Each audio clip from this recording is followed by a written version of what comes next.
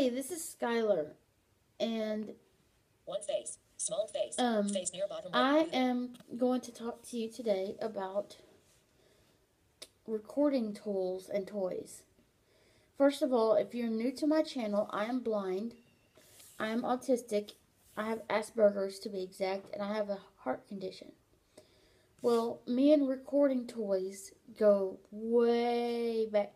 Recorders, I like anything that records and plays back because I have favorite words, and sometimes my favorite words, like when I was at school, they were kind of taboo, and they weren't really, people weren't really willing to say them to me. Like if I needed help calming down, they would just say one of my hated phrases, which is take a deep breath. If anybody else hates that phrase, please let me know in the comments. Or they would say relax or chill. Those really don't work for me either. Or calm down. But they would never say any of my favorite words to help me calm down. So I discovered the beauty of recording tools and toys. Voice recorders, recording toys. When I was little, they had this parrot thing that talked back to you. It recorded. Now, when I was 11, I was hooked on the Spanish word for the color black, which is negra or negro.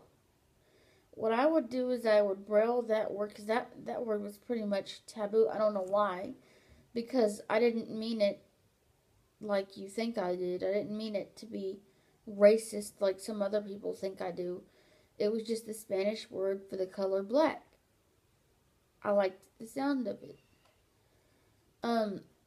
And note, when it comes to Asperger syndrome, there's something called special interest, and one of my quote-unquote special interest, as it called, is favorite words.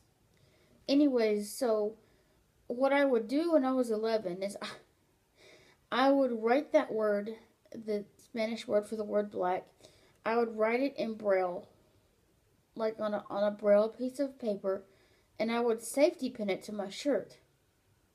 Now, my mom wasn't really digging this because the safety pins left holes in my shirt. So, yeah. So then I moved on to, like, tape recorders and digital recorders, which leads me to the person that I have laying on my table. We're going to discuss her next.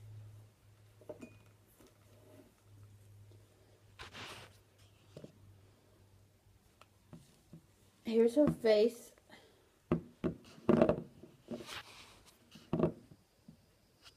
And here's her body.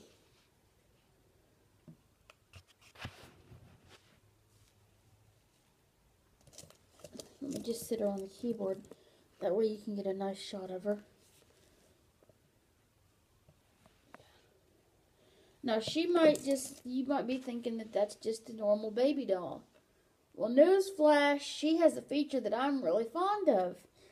Not only can you play mommy, which I like, to play with babies because I'm a child at heart, but you can play mommy and get your favorite word said with this Little Mommy Talk With Me repeating doll by Mattel. Let me show you on one of my new favorite words. Okay, say impala. Impala. See, she kind of says what you say back. Say Arizona. Arizona. Say Crucio. Crucio. Mommy, let's sing something. Yeah, and she has her little funny phrases that she adds too. Say glycyrrhiza glabra. Say glycyrrhiza glabra. Say licorice. Licorice. See, she says what you say back when you press her button on her midriff. For those of you who are wondering, glycyrrhiza glabra is the species name for the licorice plant. which is the tea that I'm sipping right now, is licorice. So now what I just showed you is that when you press her button on her midriff and then say something and then release it, when you release that button, she repeats back to you what you said, which not only can be funny, but it can also, for people who have favorite words, it's a way to get your favorite words said by not having to beg somebody else. I mean, obviously, I wouldn't take this out in public, but yeah, like in your house, in your room, and she's just like, she's a baby doll. I mean, she's really small, like she's the size of a baby. So, like, I'm holding her right now because if I don't, she'll fall over, of course. But yeah, she's a little mommy. I'll put the link in the description. Little Mommy Talk With Me Repeating Doll by Mattel. Now, like I said, me and recording toys and tools, we go way back. When I was at school, because my teachers, they wouldn't say my favorite words for me. So, like, during pictures, I would always be looking like this. Because they would always say smile or cheese or something like that, and that doesn't work for me. So what I would do is I would take a recorder. I don't have it now, but it was like about that big, and it was on a keychain, and it looked like a cough drop, the way it was shaped. I didn't really like that one very much because it didn't have a headphone jack, but beggars can't be choosers. And when the pictures were getting ready to play, I would play it, and I would say smile and say souvlaki, which is one of my favorite words because I like the VL combo, like the name Vladimir, for example, right before my picture, and it would make me smile. So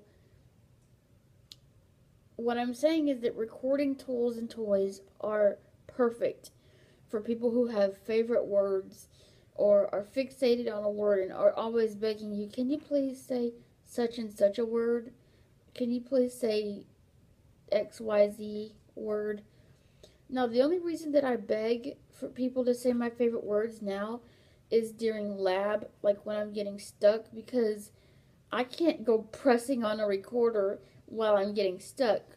So my mom always says my favorite words for me to help me to relax physically and mentally. So that, but other than that, I have my recording tools and toys. So, yeah. Say bye-bye, werewolves. Bye, werewolves. Say, see you later, werewolves. Nice meeting you. See you later, werewolves. Nice meeting you. Say, bye. Love you. Bye. Love you.